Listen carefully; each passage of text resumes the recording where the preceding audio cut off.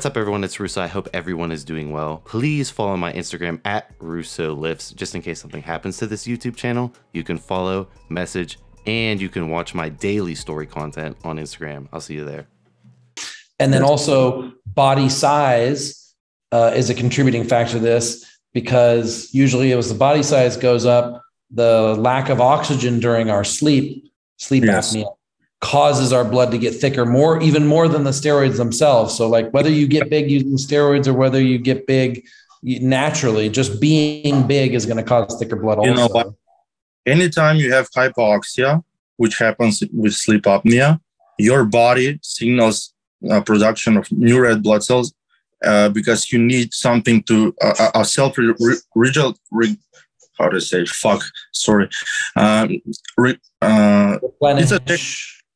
checks and balances. So your body, it's just like the feedback loop. Yeah, feedback loop. So it's secreting more EPO basically, and now you have more red blood cell count being formed, and that's why this happens in hypoxic stages. Same thing happens if you have low blood pressure. People with low blood pressure, their red blood cell count production shoots up. Usually people that chronically take Viagra or any vasodilators or minoxidil, for example, whenever you're in a hypoxic state, that's when your body compensates and does so. Okay, that reminds me, we're also going to talk about what you had to say off camera another time about minoxidil in the heart. So I wrote that down for later. Okay, also electrolyte was the next one. So yes, everything, Alex, you say, we agree. Right. Electrolytes, yes, donating blood, you lose especially iron too, because that's a little bit harder to replenish than electrolytes. But electrolytes, the simple solution would be just take in electrolytes after your blood donation. And if check iron levels, if iron levels are low, then take in more iron. With iron, when you're taking steroids, we accelerate our iron uptake. So a lot of times I've seen, because when you take steroids and induce polycythemia, you're creating more red blood cell count, and that iron is being stored, at an exponential rate. And I've seen people, especially that are dieting, males, and even females, obviously, on steroids, they have, high red blood cell count, great hemoglobin, and they have low iron levels. And they have anemic symptoms. It's called iron deficiency without anemia. And this is really common with people that use steroids. That's why I recommend people to eat beef liver 2 times per week, at least, or supplement with iron. Okay, excellent. And then hydration, you said, with blood thickness. So yeah, that's another straw that breaks the camel's back. That's why Trevor was always worried about me, because when we started traveling to all these hot countries and I used to drink tons of water, and then we're traveling to these countries where water is a little harder to come by and we're sweating so much, our body's not adapted to this, and we're constantly dehydrated. And when you have thicker blood and you're dehydrated, that's a huge problem. The solution is to not have the thick blood in the first place. And then if you do, exactly like you said, pay more attention to hydration. It's more important not to get dehydrated, but that's what's kind of scary, because it's so like dehydration could happen so fast. So better just not to have the thick blood. And another problem to note about hydration is it's not just about drinking water, because water is solid free. You need to maintain osmolarity. So you need to have an adequate balance of electrolytes and water and free water in your system. So a lot of times I've seen people hydration packs. They make little hydration packs. You dump electrolytes into your water, which is like equivalent of like drinking like way more water than the actual water's worth. I've seen people that are cyclists, and also I've seen people on raves that are, on stimulants, and they pass out. And as they drink more water, their symptoms get worse. And that's caused by hyponatremia. What happens is they dilute their blood with drinking excessive amount of water. And as they're sweating both sodium, potassium, and also water. So by slamming just water, they're diluting their blood as, additionally. And they have like hyponatremia. And once your sodium levels drop drastically, then you're fucked. Then the sodium goes intracellularly and it basically bloats the cell, and it can cause a brain damage. Like that's called overhydration, and people have died like that. So, that's why hydration is super important. And cyclists usually carry salt tabs with their water, like they have sodium tablets, or even sodium and potassium tablets. And when they drink their water, they intake electrolytes as well. My dad was a marathon runner, and like they all do that. Otherwise, you just excrete all of it while you're doing such a long race. But they don't do just water. And no, they do what Alex said. Yeah. Bodybuilders are bigger, like they would need more. Right, exactly. So, and I cringe when I see them with fucking 10-kilometer jogs, 5% walking around and then drinking water. I'm like, what the fuck is this, dude? Well, if they put a hydration pack in it, they're good. They just like any like United States grocery stores have those little hydration packs. I don't know if they have them in Thailand, but those make a big difference. I notice like I'm actually holding the water when I dump one. We don't have them here. We don't have. Carolyn, bring me one of those hydration pack things so I can show the camera. Dude, stop flexing. Shit. Stop flexing? Stop flexing with it, because we don't have that here. Oh, flexing with the electrolytes. I'm like, could you tell that I'm flexing my hamstring right now? How can he tell I'm flexing my hamstring? As long as you're not flexing something else, I don't care. I'm always flexing something.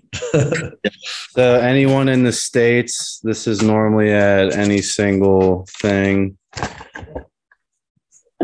Store, I can't even talk. Yeah, those are nice. Those are, they don't have sodium, potassium, sea salt. But if you would put these in your water jugs, you would actually like stay hydrated longer. Yeah, but also very important. In order for glycogen to be stored, you need potassium and water and carbs. So glucose cannot get stored unless you have adequate potassium levels. And what happens if you don't store the glucose? You're just gonna burn it. So glucagon, basically, glucagon causes gluconeogenesis and glucogenolysis based on just to raise your blood sugar. Because if you're like doing activity and there's nowhere, and as you're burning glucose, it has to come from somewhere. And if you're not replenishing it, it's just going to start taking from your muscles or even breaking down your muscles in order to utilize for energy. So you'll be just depleted. So you need adequate potassium, you need water, and you need glucose.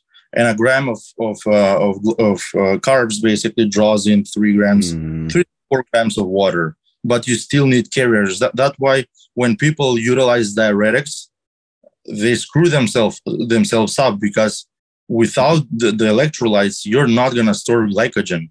Glycogen is just a polysaccharidated form of glucose. Blood pressure is next. So, all right. This is the next side effect of steroids on the heart. Why Alex thinks that steroids are bad for the heart versus I'm trying to say not as bad. So blood pressure can be mitigated, though, right? Right. Yeah. Right. I've now started taking telmisartan. I've got losartan here also as an alternative, and those seems to bring blood pressure down. Before I started using those, I would use Cialis, Viagra. I still take that every day. I'm able to maintain really good blood pressure now. I didn't always. Before, I didn't care about blood pressure, and I just thought, you know what, 140, 145, that's fine for me all year. That's what it used to be. And then now I decided, no, I always want 120. And so that's what I maintain it at now, which I think to me is perfect. But go ahead. Mm-hmm. I think the telmisartan is good. Years ago, the first line of therapy were ACE inhibitors, angiotensin converting enzyme inhibitors. Now ARBs have been showing to have less side effects and more favorable clinical outcome. They're good for preserving proteinuria, basically. So when you have high blood pressure and you eat a lot of protein, the blood goes through, because of the high blood pressure, through the glomeruli of the kidney, which are the filters, and that damages the kidneys, leading to kidney injury. Telmisartan basically prevents that. So, and also improves renal blood flow. And that's great. The problem when you're utilizing PDE5 inhibitors such as Cialis or Viagra, it causes vasodilation. And whenever you do that, you activate the sympathetic nervous system through the baroreflex. So you have baroreceptors that have a crucial role in regulating your autonomic nervous system. And when they sense your blood pressure, your blood vessels being dilated, they reactively stimulate noradrenaline release. Mm-hmm. And now what happens is you can get reflex tachycardia. A lot of people, when they take Cialis or Viagra, they have pounding in their chest or in the head. They have, they feel it, like they feel bad. Some people don't feel this effect, some people do. But the problem with that is if you add alcohol on top of that, or anything that causes vasodilation, that it can exponentially enhance this effect. And a lot of people I've known, my uncle actually died from taking, I don't know whether it was Viagra or Cialis, after drinking. Like he went to a bar, drank all night, took it, and then his heart, just gave out. So I wouldn't use that as a form of, blood pressure controlment, like I would stay with the ARB, like that's great. And if that's not sufficient, I would either utilize a low dose of beta blocker or an ACE inhibitor, because recently in studies and in practice, good nephrologists even combine low dose of ACE inhibitors with an ARB, and it shows additional cardioprotective and renoprotective effects. So you don't need to utilize Cialis or Viagra. Okay. And for my blood pressure also, I take Nebivolol, 5 milligrams. I love Nebivolol because I already have, like we talked about my stress issue before, and you said like you doubt that I'm in a stressful state all the time, right, in all stages of my life.